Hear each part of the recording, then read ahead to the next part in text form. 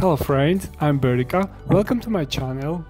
Today we will learn how to create dramatic lighting setup in Maya and Arnold. And let's start our lesson.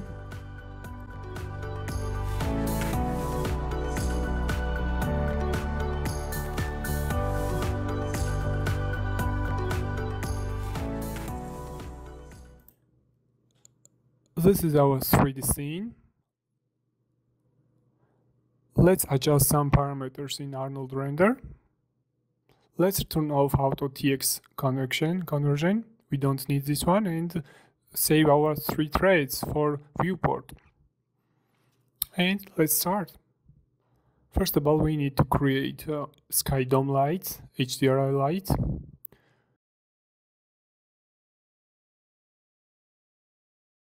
This is our reference. I like these two reference. We can create something in between these two images for lighting. Let's import our HDRI.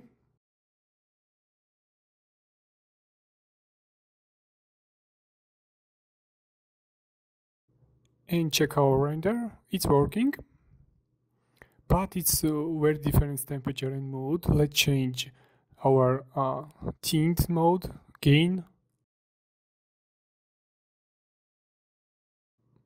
It's better right now.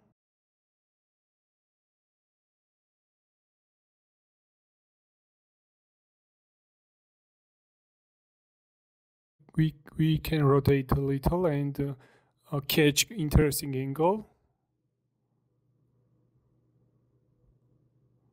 We don't need camera. This is our HDRI's background, and we don't need. Turn off and crank. And let's drop down our intensity slider a lot and create rim light.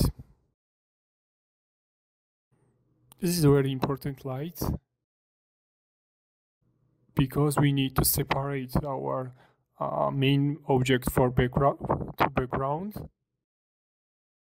and create nice highlight in edges. Oh, it's very low. Let's crank up our intensity. Okay, and very important to move our light and test our light. We need to catch interesting angles and reflections. That's why I rotated and move around. We can change color. I always recommend it to change color because white color is not natural. We need some colors, always. Warm or cold colors. Okay, it's better. We can crank up a little our exposure. Okay, it's near. We need key light. Let's create our key light. We need area light again. Let's reposition it. Called key.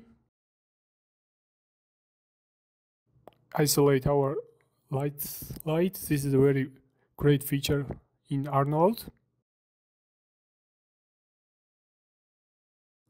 Okay, we need to change the light shape in quad to disk. I think it's working pretty good these scenarios. And let's try adjust some position and exposure and temperature. It's very important to do some tests. For example, let's spread down our spread reduce. It's more localized lighting right now. We need this technique. We don't need key lighting every place. We need mimic our lighting and catch eye. For example, our main object. This is our main focus area. And let's change temperature, and for example, this value is good.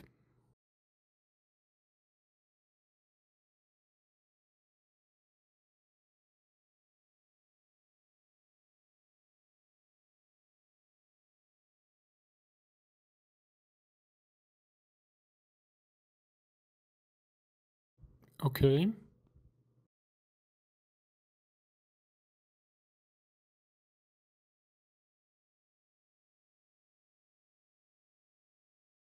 We use this environment light for fill light. It feels black place in our scene.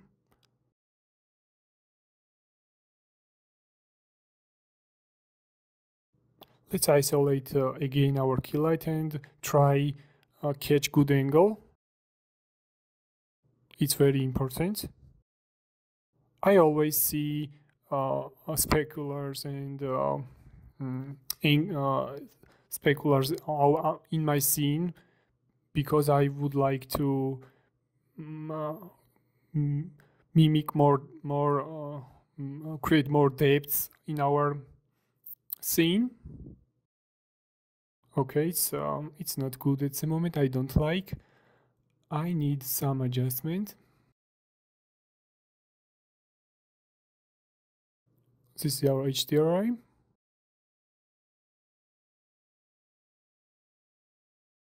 Let's create area light and fill our background because it's too dark right now.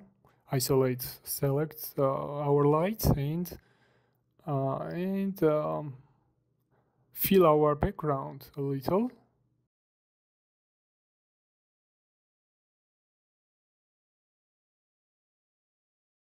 We need very soft light and we don't need very harsh lighting. It's too much right now. You can see. Let's down our exposure and try rotate and reposition. This is an essential step to rotate and move light.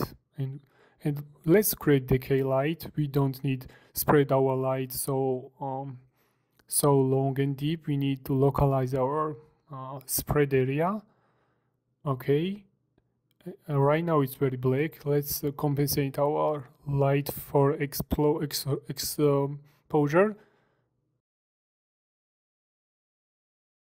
Crank up our slider.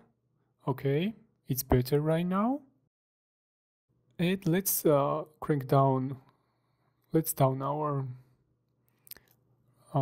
far end. It's better right now.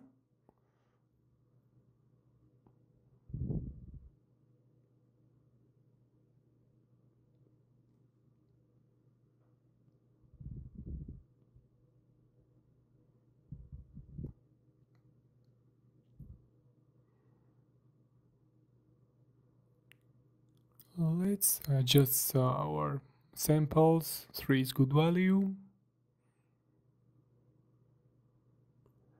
When we restrict our spread radius, we need more samples because render it will be more noisy, and that's why I need more samples when I drop down our spread radius. Okay.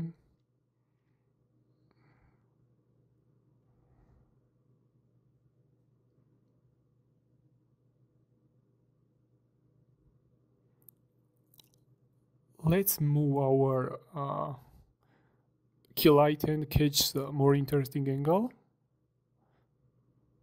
Okay. We need interesting lighting for face and also chair edges and environment and other objects. It's better right now. It's more contrasty.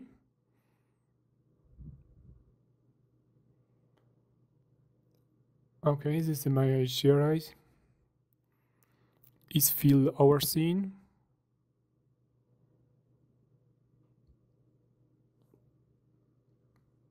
Okay, this is our lighting. We can tweak some lighting parameters. Let's block our HDRI for face because it's too bright right now, and let's select our environment light and add blocker, and block some lights from coming HDRIs from face on the face. Density is a strength. Let's test this one.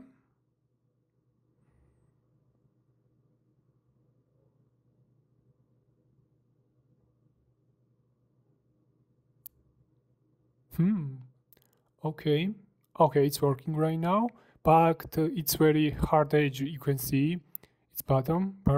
Okay, and we need blend this edge, crank up our height edge, and it's more natural. Okay, it's better, but we need little adjustment.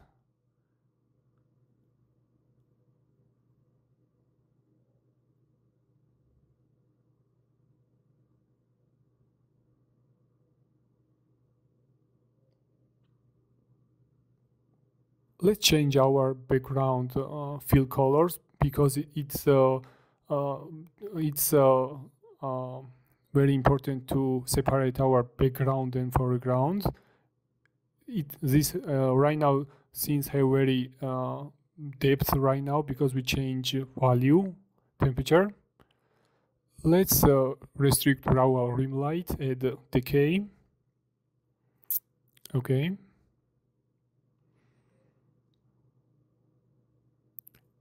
Crank up our exposure. Okay, it's it's need little. Okay, it's better right now.